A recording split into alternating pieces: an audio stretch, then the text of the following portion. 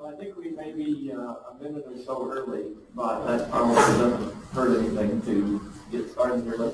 My name is Harry Williams. I'm the director of the Central Kansas Library System and the Great Bend Public Library. And I'm pleased to be here at MPLA, and I'm glad you're attending my session. There are handouts. I put some on the back chairs and over here on the side. On this table, there are some samples of books that I reviewed over the years, and you're welcome to look through them. I would just assume you not take them with you, but you're certainly welcome to look through them, and if somebody wants to take them and start passing them around as we're talking, we can do that, or at the end, there may be time for you to go over and look at them.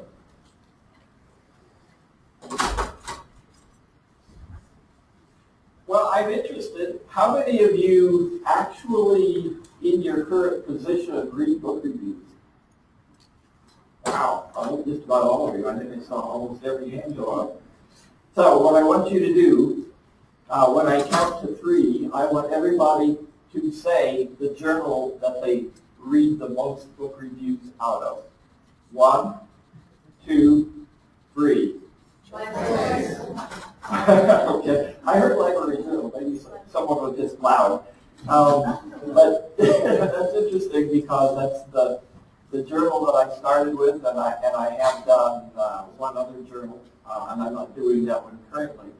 But writing book reviews can be a lot of fun. When I did this workshop 10 or 12 years ago in Kansas at the Library Association, I used to call it book reviewing for fun and profit because there are some people that for Library Journal would read books, and at the end, when the book was actually published, Library Journal would send you a fresh copy. And then they would donate that to their library, and you know what the retail manufacturer's retail suggested price is in the front of the book or the back of the book. And they would take a tax deduction for the books that they donate to the library. So that's kind of where the profit part came in. There is one journal, Forward magazine, that did pay like $25 per review. So there again was a kind of a profit thing. I've probably done anywhere from 130 to 150 reviews. I'm not doing too many anymore. I think I maybe have done a couple this year. And part of the reason is my area that I chose to do was really hot back in '93 when I started. And I kid people that the only thing that I've ever read for the last 20 years is Russian history and facets of Russian history. And people kind of screw up their nose at that one, you know, like, that's not my favorite kind of book. But, you know, now is your chance. You know, as you read those reviews, you probably read hundreds and hundreds of reviews. And obviously being here today, you're saying, you know what, I'd like to do that, or I think I can do that. So that's what we're going to do today. And I visited with Francine Fielkoff at LJ before she retired just a month or so ago. And she was pleased that I was doing this again because Library Journal does need book reviewers. So this is an opportunity for you to get started.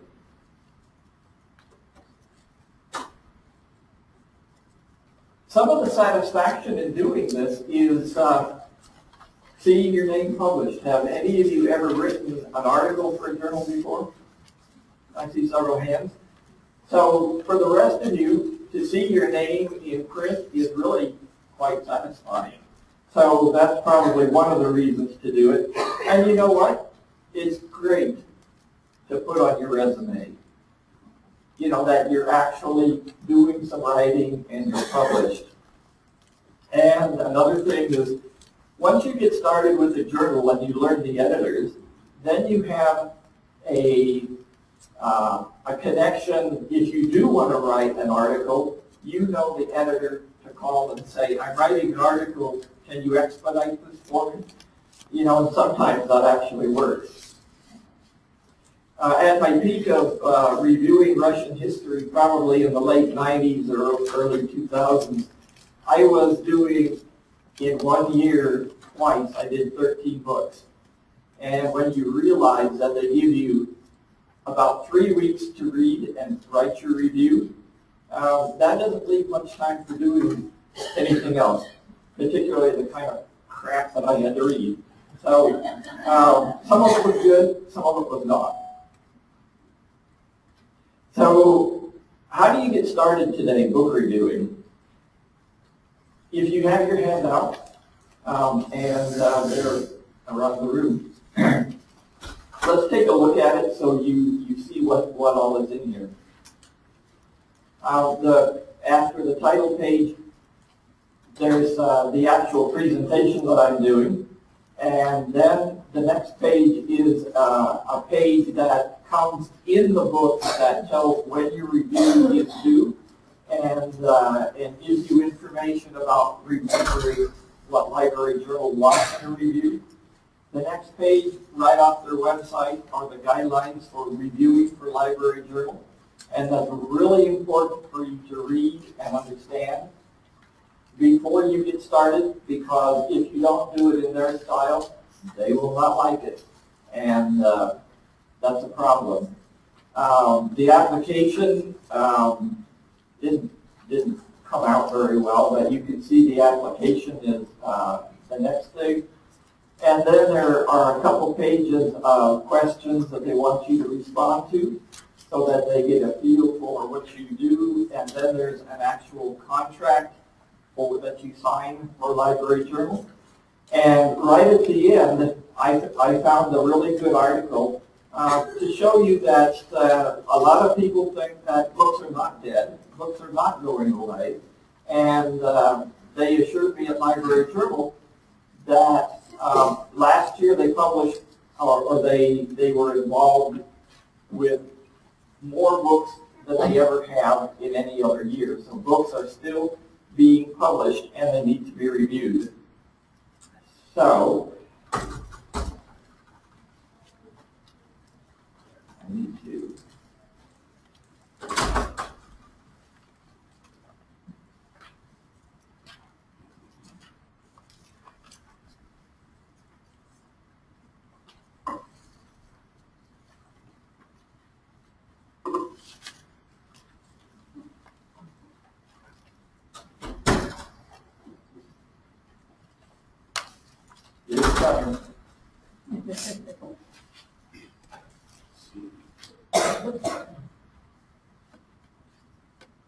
at least it worked when we tested it.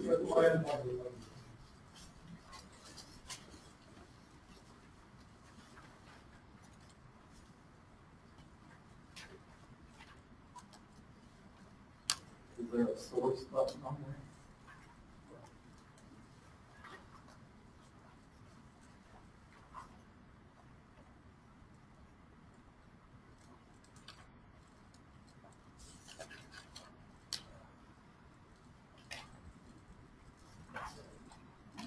I remember one of the first internet workshops that I did at a school in Humboldt, Kansas, and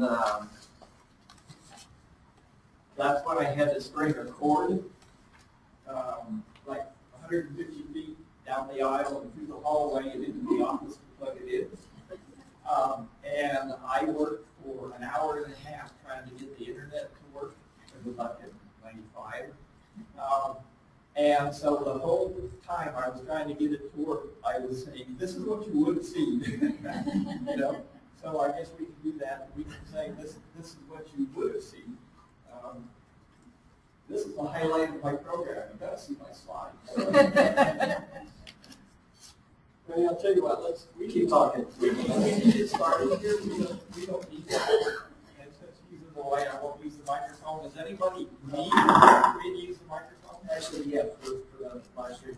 Okay. So you can see by your handout that the first thing you need to do is kind of assess your strengths. You know, what do you have to give to Library Journal that is that they're going to want, and that's pretty important. If you have an advanced degree in a field to show that you're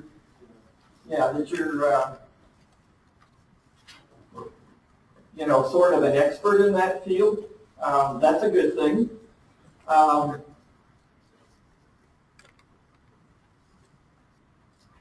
So this is my getting started slide here, and that's what we're doing now. You know, if your advanced degree is in art history, that works. There are all different kinds of genres that have materials that need to be reviewed. You need to select a publication if you like Library Journal, or if you're doing book list or doing any of the other journals. You want to decide which one you want to start with, and I don't suggest that you apply at all of them. You know, take one and give it your best shot. You need to read book reviews that they've been publishing so that you get a feel for the style and the way it's written, because your reviewing has to fit into the way they want it. So if you read the reviews and you are comfortable with that style, then you say, well, I can do that. And remember, the key is to take the contents of a 200 to 800 page book and condense it down into 200 words, including the bibliography. So, you know, you have to start thinking, you know, can I capture the contents of a book and get it succinctly on the page the way that particular journal wants you to do it. You've got the guidelines. So if you read through the guidelines, some of the things that I look at when I'm writing a review that are guidelines, number one is getting the bibliography in the style that they want it, with the author, the title, and then all of the other things that are in it, the page numbers, if it's got pictures in it, if it's got plates in it, if it's got an index, you need to get that in the right order. And then your review, as it's written for Library Journal, is number one, you want to connect the author with previous publications and with similar publications. But you can't do that in a paragraph. You have to do it in a sentence. And then you have to get into the contents of the book. So you get into the contents, and I'll get into this a little bit more in the next section. But it's the guidelines of how they want it written, and I've given you the guidelines so you can read that, that are really important to follow, and you'll see that a little bit later.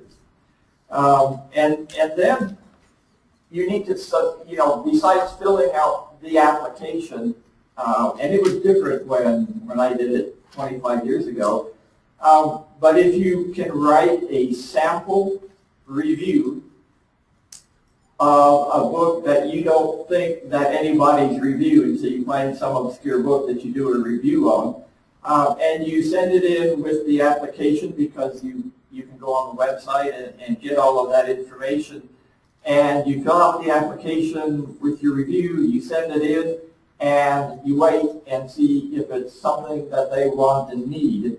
And you can see in some of the information I've given you that they need almost every genre a reviewer for. So all you have to do is be brave enough to get it started, to get the ball rolling.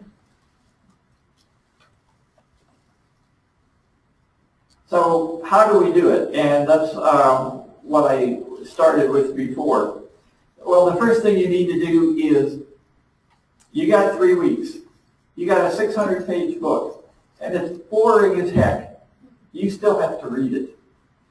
And when you read it, you have to read it sort of critically, because you're going to compare it to other works.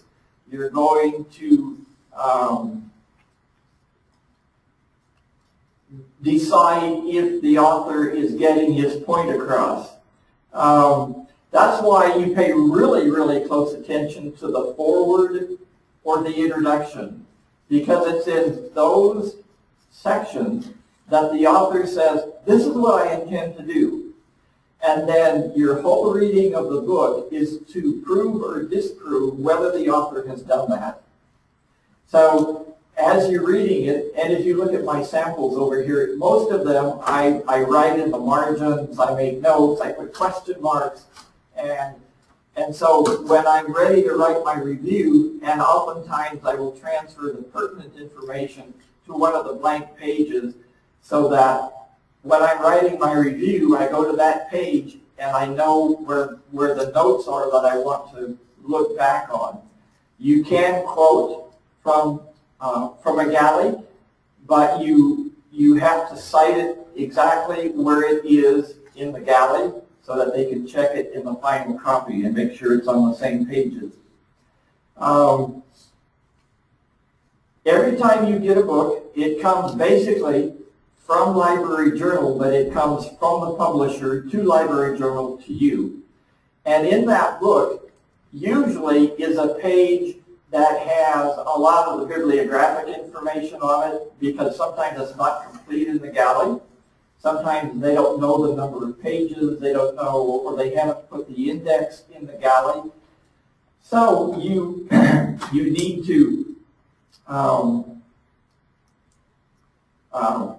look at that kind of information on what's provided. Sometimes it's on the back of the book on the cover. Sometimes it's on the last page. But you need to discover where the correct bibliographic information is. But you don't want to read what someone else has already written about that book. Why would you not do that? That's a rhetorical question, by the way. It's because that would color your thinking. It would color your writing. You know, and it's really tempting when you're struggling to capture the essence of a book. I'm going to peek at what someone else wrote and see if that helps me out a little bit. And I won't say that I've never done that, but you know, it's not right to take someone else's thoughts. We know that, and claim them as our own. So we don't read what someone else has written on most of the galleys.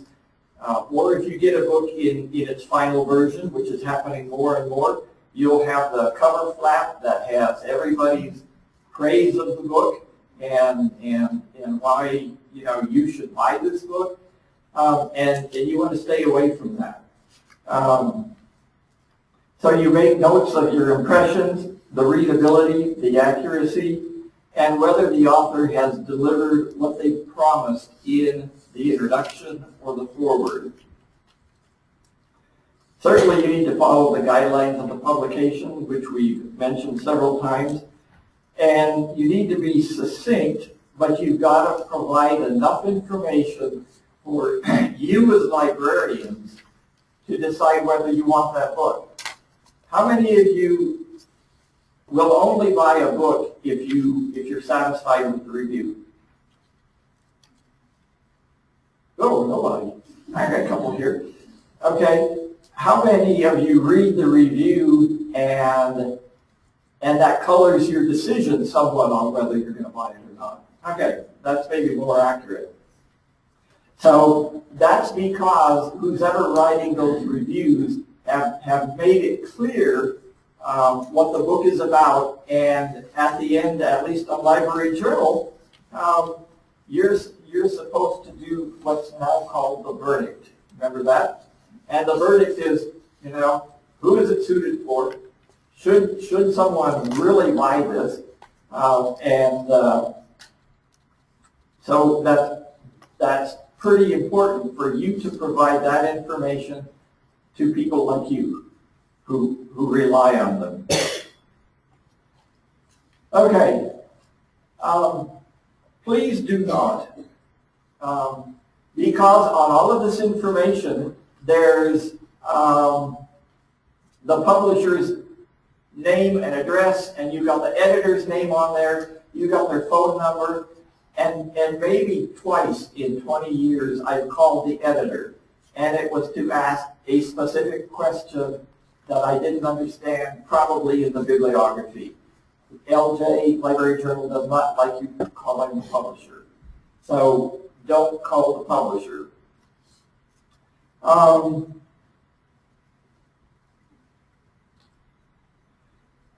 If you really, really hate a book and it's really driving you crazy, never write a negative review.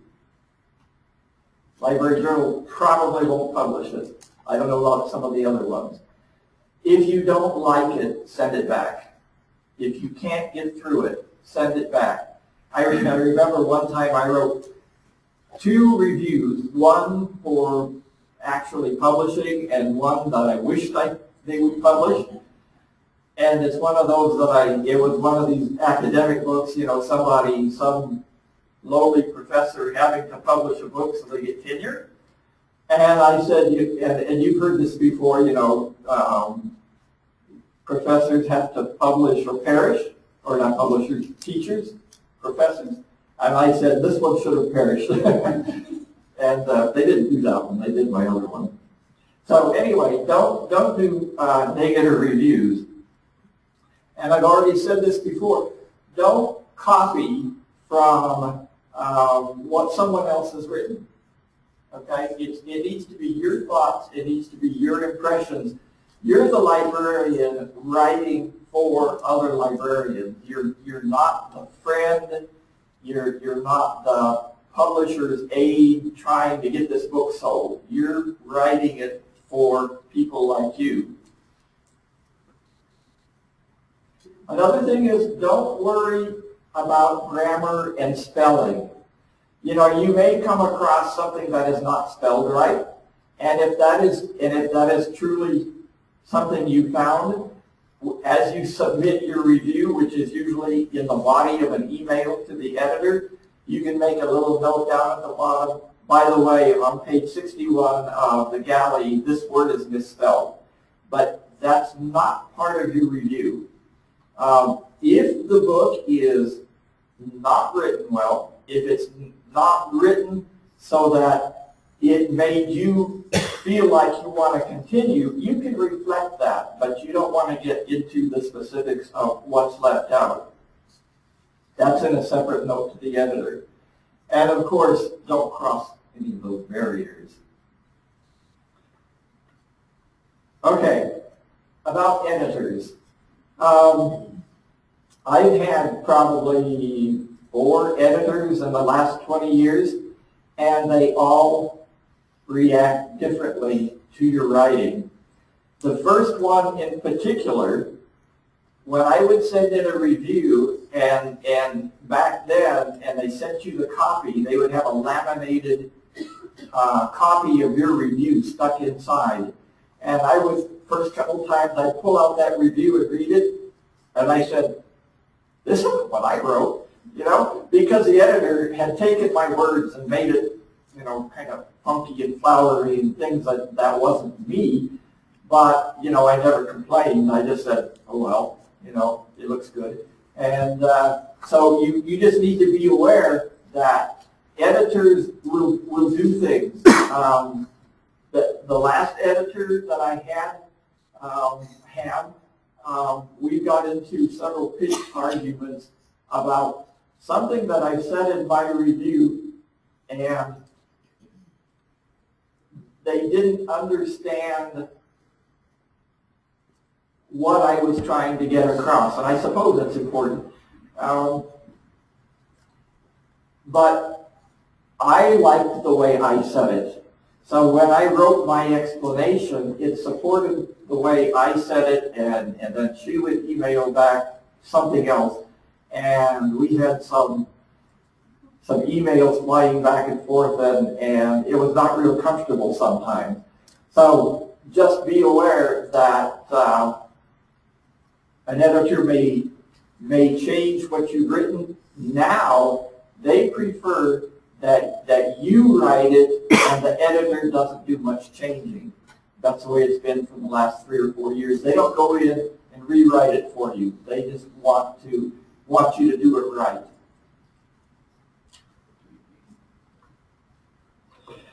Editors really are human. They will visit with you. They do criticize. So, you know, that's just par for the course. Do we have any questions? I mean, when you get to the end of a presentation, if you keep talking, you're in trouble. So I have some sample books that we can go over and look at. You can see how I've written in the margins of them. You can see the kind of things that you get, the kind of things that you have to do. And I said I would show you one of the worst books that I had to review.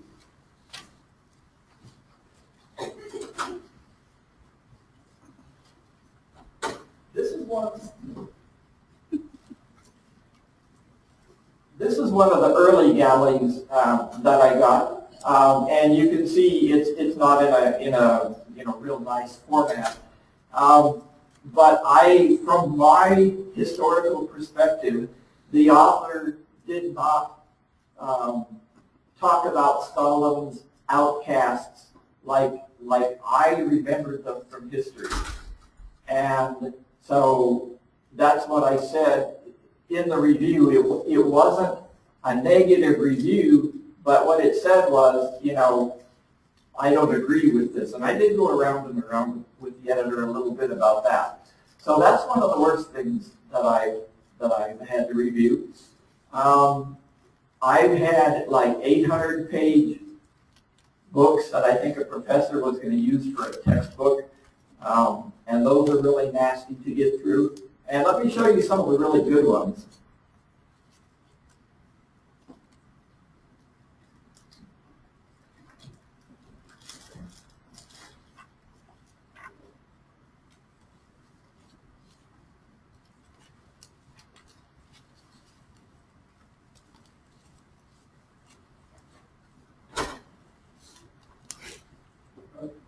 This is one called Natasha's Dance. It's a cultural history of Russia, which was really, really quite pleasant to read, even though it's a very large book. The Red Millionaire, a political biography of Willie Bunsenberg, was a good book to read from the early 20s. And one called Seductive Journey. This particular one is not Russian history. It's American tourists in France from Jefferson to the Jazz Age. These were 3 of the ones that you really like to read. So, do we have any questions about writing book reviews? Yes.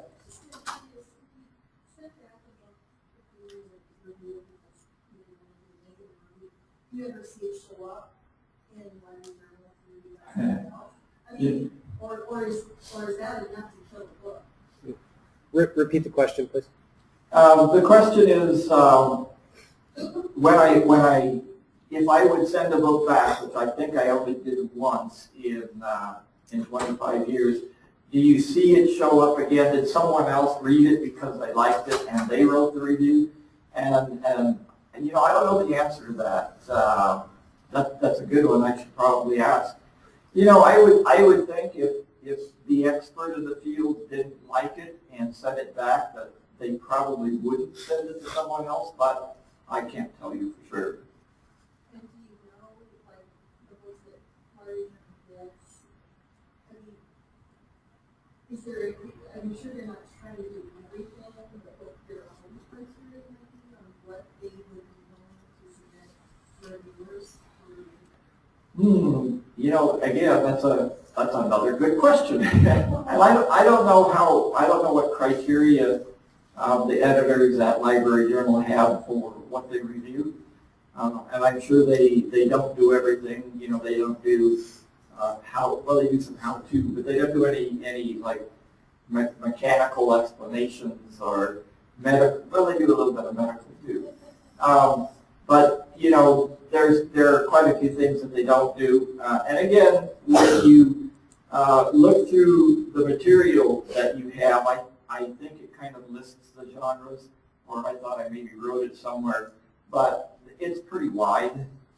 But I don't know, and I don't think LJ is at this conference to ask anybody.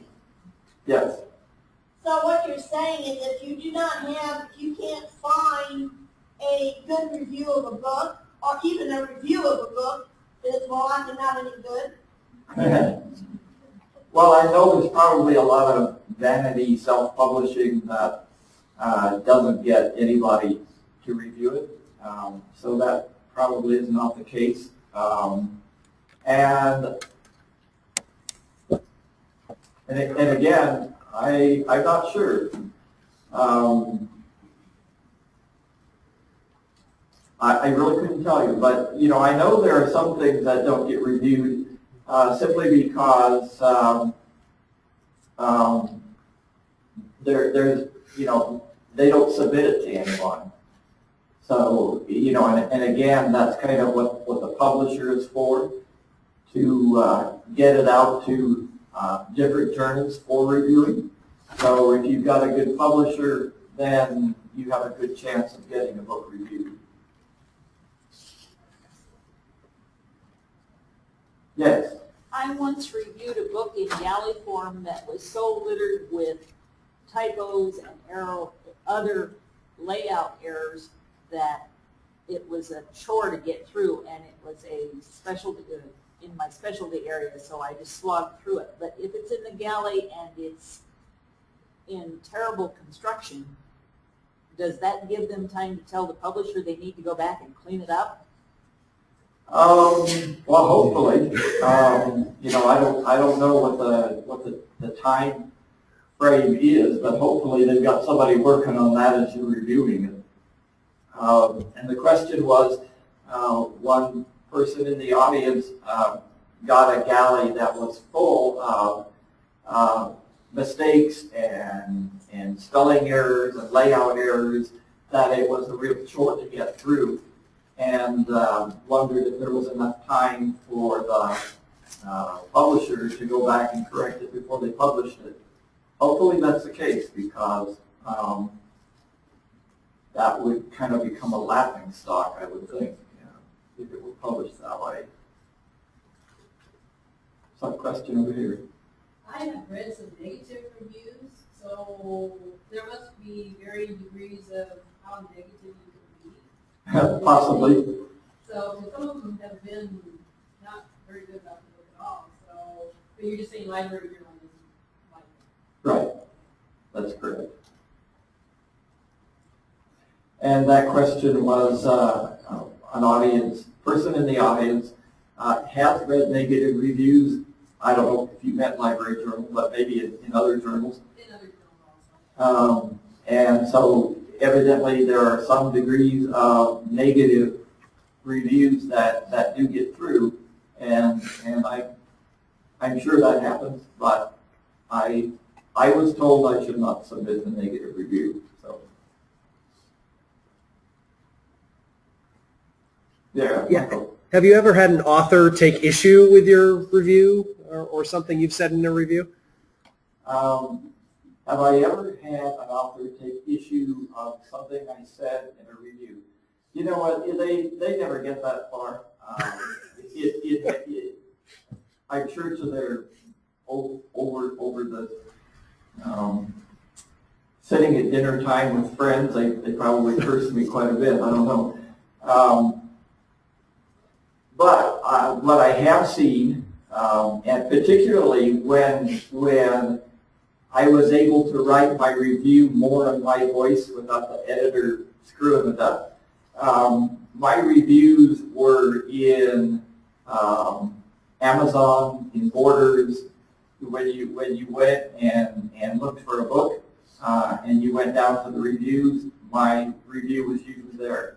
So I thought I must be doing what I should be doing.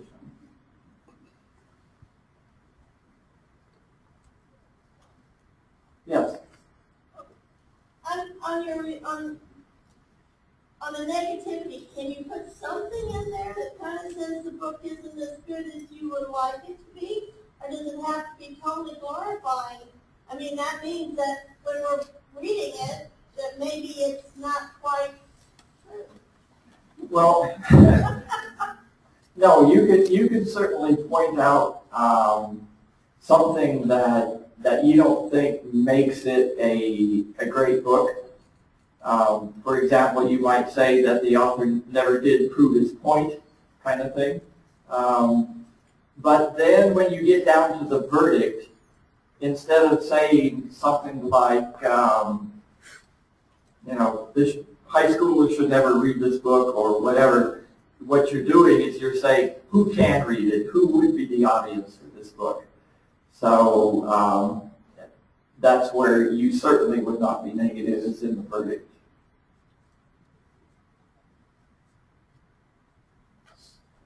Any more? Yes. You mentioned at the beginning that some years you've done as many as 13 books. Do you have the option, like if they ask you to do a book and you don't have time to do it in their time frame, to turn it down?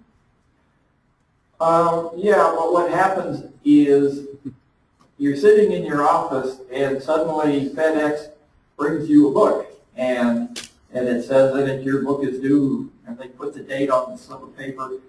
So what you would have to do is stick it back in the mail with a little note that says, I don't have time to do it now. But, and this does bring up a good point. If you turn down too many books, they're not going to send you books. Yep. And the other thing is, if you don't get them in on time, they're not going to send you books, because when they send you a book, they want it usually for the next issue. So if you don't get it in on time, and that can be a problem, because sometimes you take a book and it's a big, thick book, and you don't know you're going to get busy, but you have to finish it. And that's when you're tempted to skip chapters, read the first 2 chapters and then go and read the ending and scrape together a review. And I'm not going to say that I've never done that, but I didn't do it very often.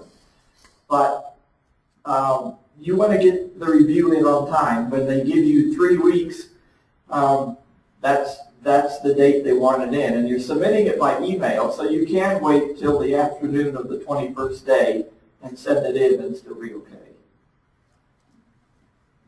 I have emailed to them and said it's going to be a few days late because, and that seems to have worked. So, yes. Library Journal review audiobooks? Yes. Yes. Can you specify that you just... Yes. In the application, there is information about the kinds of things you would like to do. Mm-hmm.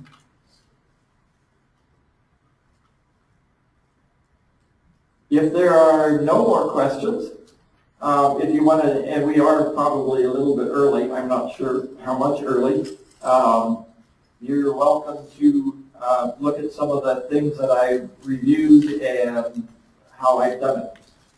And so you got a few extra minutes for coffee.